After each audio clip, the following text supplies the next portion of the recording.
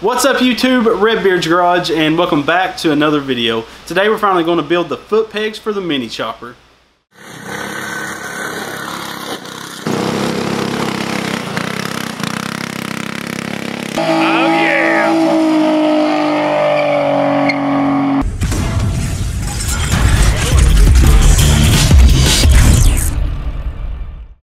Now in the last video, a lot of people was telling me I needed foot pegs and I just kept forgetting to get the metal. So today we're finally going to do just that. We're going to pull that old engine off because we got a new Powerland electric start engine that I built to go on this bike. So we don't have to pull start it anymore and we'll have charging coils. So we're going to get that motor removed and get these foot pegs built so we can get ready for the new engine to be put on the next episode. So let's get to it, guys.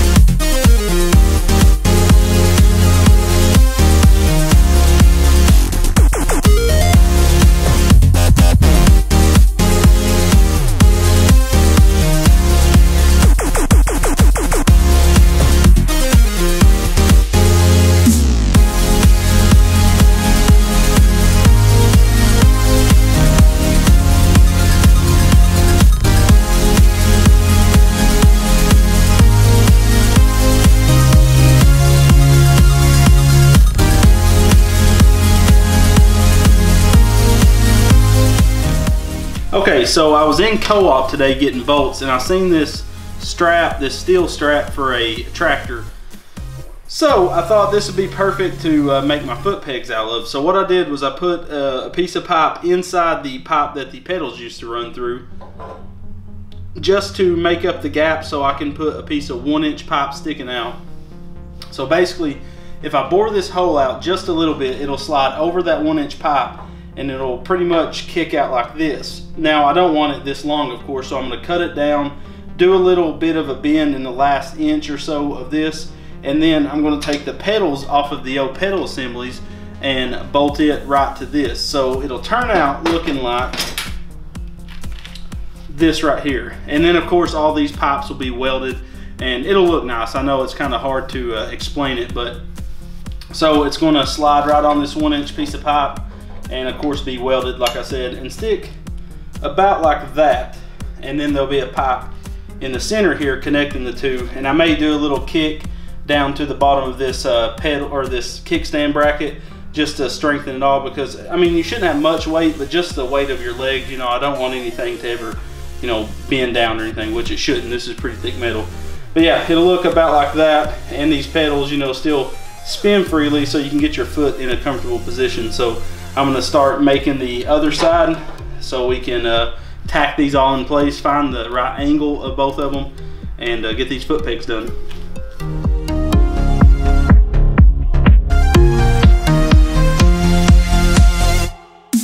So the reason I'm drilling these holes in the frame is because I have this piece of metal right here that's going to get inserted inside this channel, and it has a inside diameter of 1 inch. So the 1 inch pipe can stick out a little bit, and those foot pegs, the brackets, can slide onto it. So now I can fill this up with weld and weld this from, you know, moving any. I'm going to do the same thing on the opposite side. You know, do a probably 2 holes would be fine, and then, you know, fill these all up with welding these 2 pieces of pipe to make it one.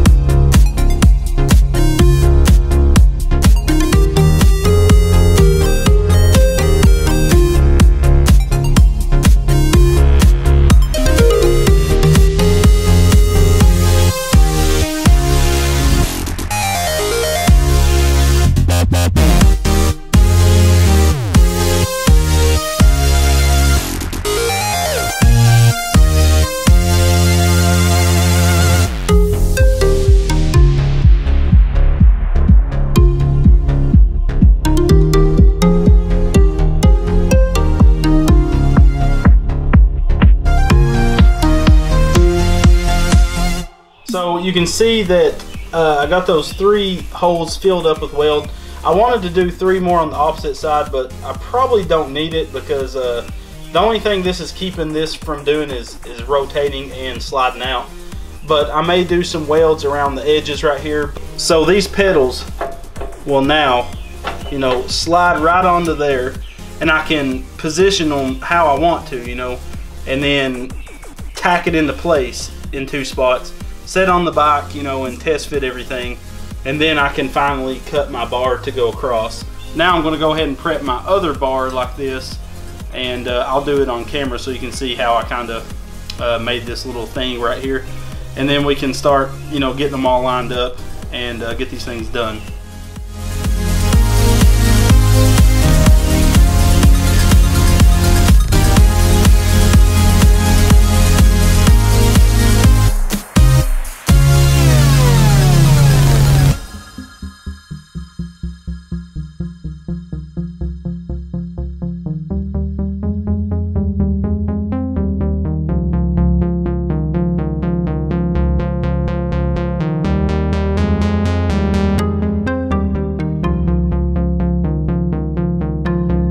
So as you can see, I just notched it so I could get a bend to match that one that I put the pedal on.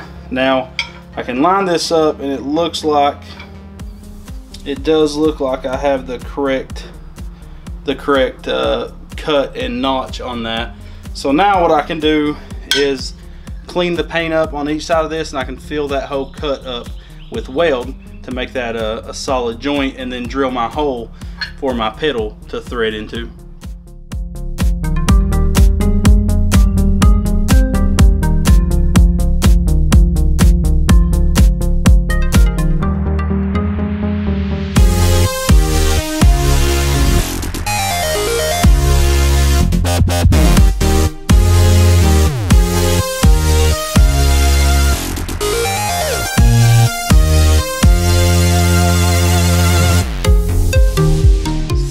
Looks like my bit is worn out, so I'm gonna grab a die grinder and go around this thing.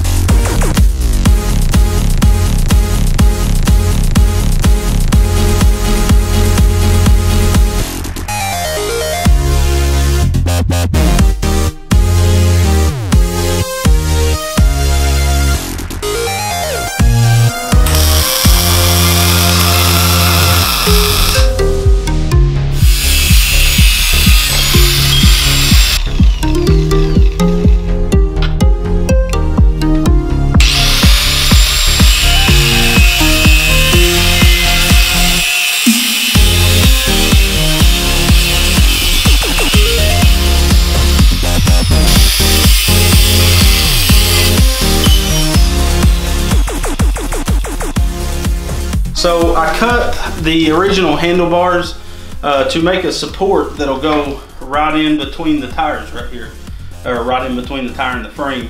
And this will just help these from being so flimsy. I mean, it's going to be hard to keep flat stock from, you know, flexing, but this is going to add quite a bit of strength to it, and it's pretty cool because it has that V and its original handlebars off the bike. So we've repurposed the original handlebars and the foot pedals, which I'm going to pop these reflectors out because I already did on this side, and I need to finish welding the back sides and weld all the way around these foot pegs. I'm going to jack the lift up to do that, and then clean this flat stock.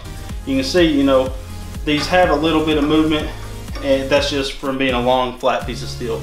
So that should stiffen it up quite a bit and give it a pretty cool look. Probably going to go from this point and take a piece of probably a piece of round stock and weld to the tip of this and slant it up, and may do some sheet metal work to kind of make a fairing on it, but don't know yet. But that's awesome. Gonna look great. Let's get it done. Shut the dang camera off.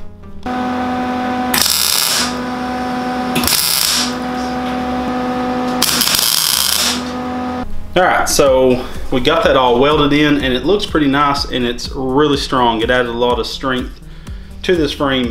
This will probably be, after Lonnie's bike, we will not be messing with these frames anymore. They're really thin, and honestly, I could have rebuilt this frame with a Springer front end and the shocks on the rear pretty much with the same amount of time it's took to modify this frame. So we will be building a true from the ground up chopper eventually on the channel. We're just gonna get this one done for now and call it a cigarette. So there is some welds I need to get up under. These are only welded on the top sides. So later I can stand it up on its rear tire and weld the bottoms just to get it, you know, fully welded all the way around. And I'm gonna put spikes in these ends right here that stick out. I think it'll look pretty cool. I just need to either find something that resembles spikes or order something that will look pretty cool. But she's coming along. So now pretty much we're ready for the motor to get installed. After I finish, make sure I've welded everything back here, you know, up under here, because I don't want the motor on there close to the weld. So yeah, she's coming along pretty nice. I'm getting excited. I want to set on it now, but that's what she said. I want to set on this now to, you know, make sure they're there now. It should be in a real comfortable spot, but I really like the way they look. It's cool that I was able to use those handlebars. That's pretty cool in my book. But I did think about also bringing something up from here to this. I might even take something from here and just slant it up. I'm an overdoer. I'd rather know it's never going to break instead of you know, risking it. There's no way this thing's going to break though, but you know, perfectionist here. So yeah, we'll carry on this motorcycle build.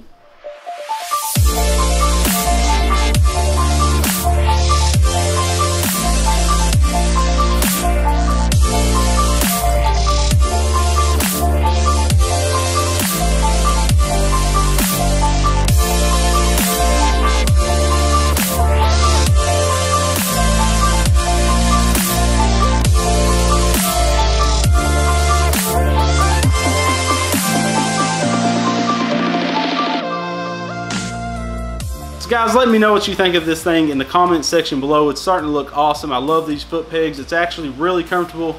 And on the next episode, we'll get that new engine mounted, and we'll get to finally take it down the road with proper foot pegs.